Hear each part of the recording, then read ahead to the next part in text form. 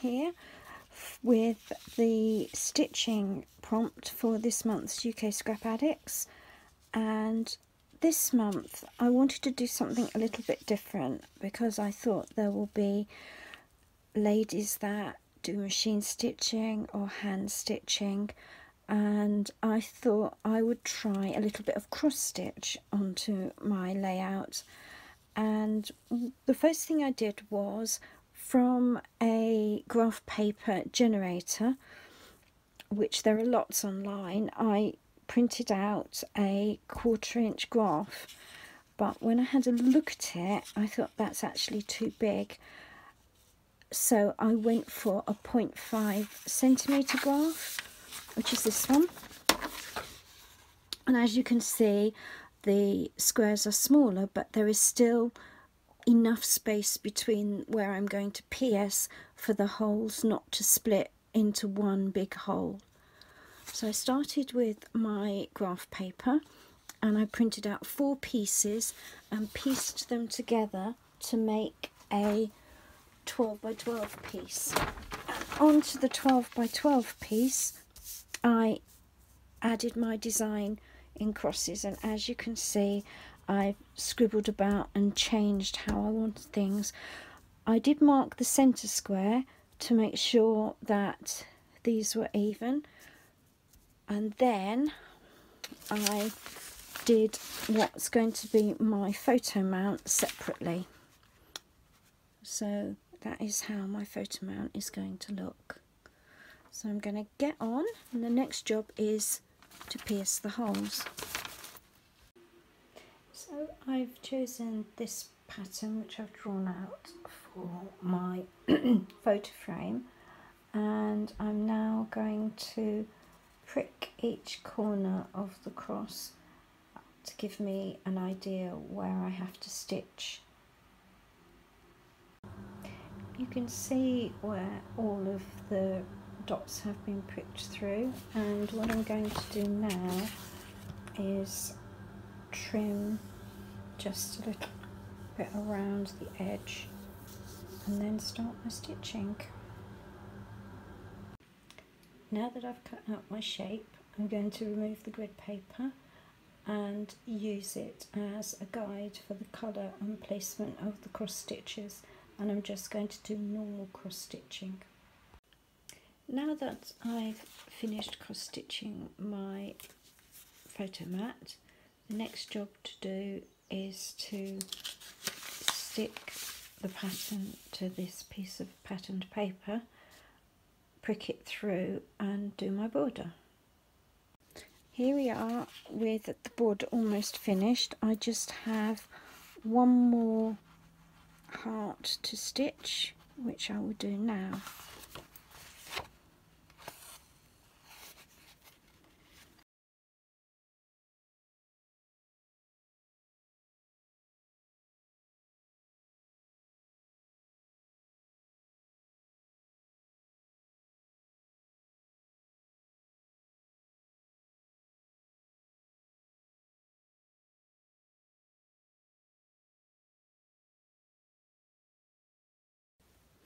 Although it looks like it's a complicated process, probably in real time it took me about maybe 2 to 3 minutes to cross stitch each of the hearts. And this is a Paige Taylor Evans paper, and I chose it because it has the multicoloured little crosses on, which I thought fitted in really nicely with my cross-stitched border. So that's my cross-stitched border, and this is the photo mount that will go on the top. So the next thing to do is to put my picture on the photo mount and then add some embellishments. I have this picture of my daughter and her boyfriend, and I'm going to trim it to 4x4, which I think will be the perfect size for my photo mount. So I printed it on my selfie and added a sort of corner shadow to it. There we go.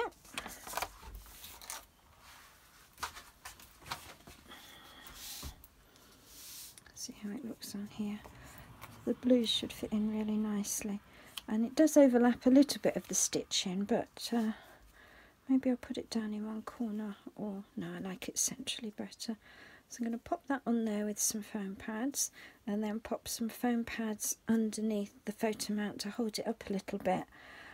And I will use some Paige Evans flower ephemera to pretty up the page a little bit.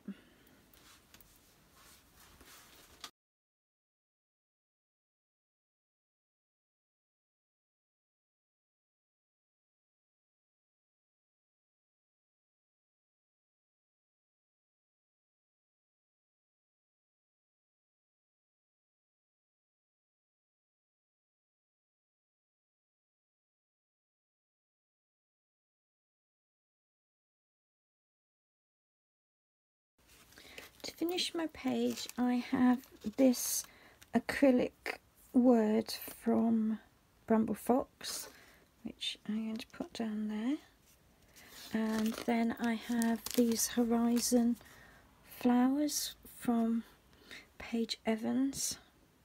So I've chosen ones that are sort of in pink tones because I think that's what the page needs now. And I'll just play about with them, arranging them.